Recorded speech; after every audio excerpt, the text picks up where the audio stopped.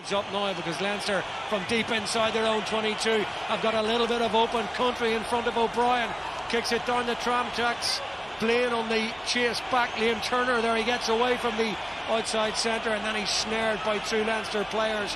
Good kick chase down inside the 22 and they've managed to wrestle it free here with Levy.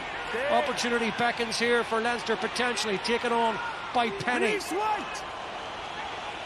How often do we see Leinster turn defence into attack in the blink of an eye like that and score a try such as this from Dave Kearney? But a commentator builds a team up, Conor, and has the perfect game plan, and all of a sudden Leinster come out of a 22, and I thought they'd blown it. I thought when Scott Penny picked and went that he'd squandered the opportunity, but fair play, Leinster came back on that short side.